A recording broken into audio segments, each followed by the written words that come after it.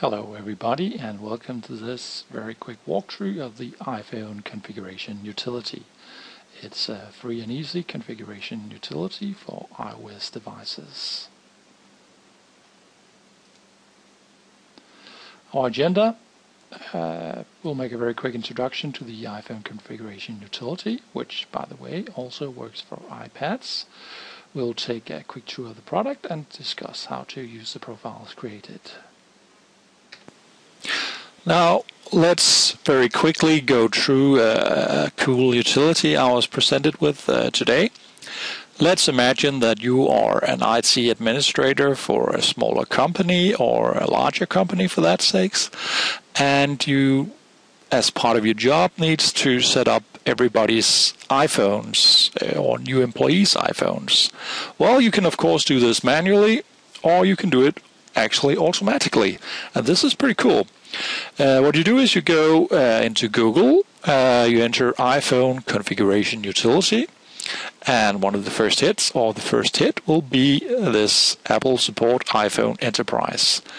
This will bring you to this page, and right here you can download the iPhone configuration utility for Windows or for Mac OS. And basically what this allows you to do is it allows you to create either a config file which you can import on your phone, or you can do it in several ways. You can actually do it from the utility. You can plug the phone into your computer, and from the utility you can upload the config file. So you can create config files for each employee with specific settings, or you can create a generic profile for your company where, for instance, only the domain name, username, and email is missing, and then you can upload this file to a web server, and you can ask the user, well, just go to this web page, and it will download the configuration to your phone. And once you've got it on your phone, it will ask you to enter your email address and username and domain name and password.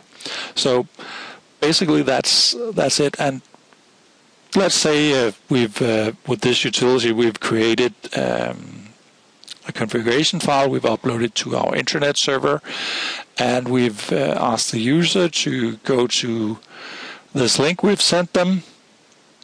It actually needs to be the full link with the full file name also included, but they've got the full link, and once they go to this page, they will be shown something like this on their iPhone. This is just an example, but it will say this and that. Do you want to install? And yes, I would like to install this, and you'll have all the settings installed. The user will only need to enter the username and password and email address, for instance. This is pretty simple, so even the users themselves can do this, and you do not need to go in on each device and set up everything. It's pretty cool. I'll be going through some of the features of this program in a little while, and you can see just how amazing cool this utility really is. So good luck setting up all these devices. Thank you.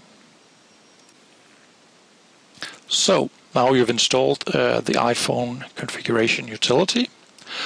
Let's go through it very quickly so you can create a profile and test it.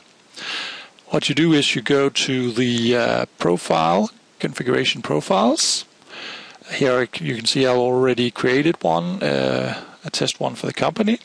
We'll create a new one, and you can see here it's called profile name. We'll give it a name, test profile, an identifier. This is really not very important, but we can call it company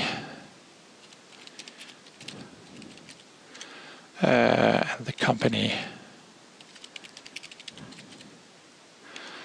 and a profile description.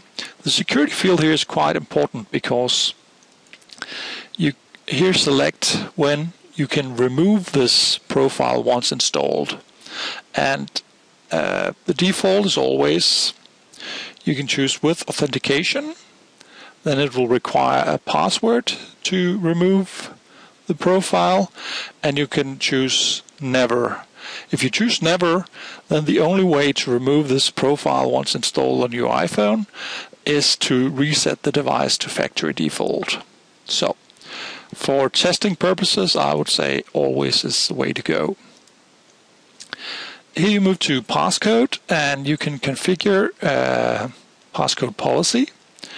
If we click here, we can say that, okay, we'll allow a simple value, that's the numeric keyboard. We say the minimum password strength is 4. Minimum number of complex characters, we don't fill that out because we just want numbers here. The maximum passcode age you can also set, and well, this is pretty self-explaining. Then you can choose when the device will auto lock. That's when it will turn off and the screen. And we say, let's say 2 minutes. Grace period for device lock. How long will the device be available before it goes into lock? And here you can see you have from immediately to 4 hours. I would say perhaps 5 minutes would be a good thing to go for. And here you can choose the number of attempts before the device is wiped.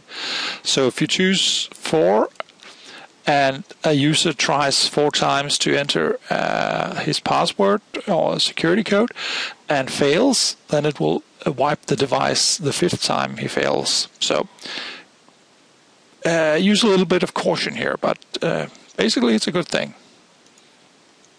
Okay, we move to restrictions, configure, and here you can see we have a lot of cool features. We can allow or disallow installing of apps. We can disallow the camera. We can disallow FaceTime. We can allow screen capture. Basically, you can decide a lot of things for the user.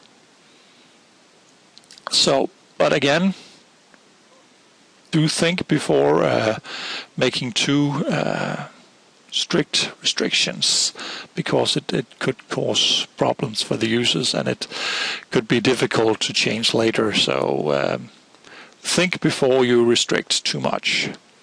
The Wi-Fi, this is actually pretty cool. If your company has a corporate Wi-Fi, you can set it up here. Corporate Wi-Fi, also join. You can say here's VPA, and the password is password or whatever. And you can set up proxy server if you use a proxy server. If you have VPN, you can go in here and you can set up the VPN connection for the users. Email. You can set up an email account for the user. This is not the Exchange email. This is a regular email like IMAP or POP, which is pretty cool. If you got an Exchange server, you can set up Active Sync to the phone. And if you leave, as it says here, the domain name and the username and the email address and password, leave it empty, it will prompt the user. So you can actually create a profile for the user, and the first time they try to use it, it will ask them for the domain name, the username, and the email address. Once they enter that, everything else is configured for the user. It's very, very easy. LDAP, well, we don't use this, but I guess you could use it for something. Calendar. Again, if you use some kind of corporate system that has this, subscribed calendars, you can have an online calendar perhaps for the company to share. The same for cards. it's these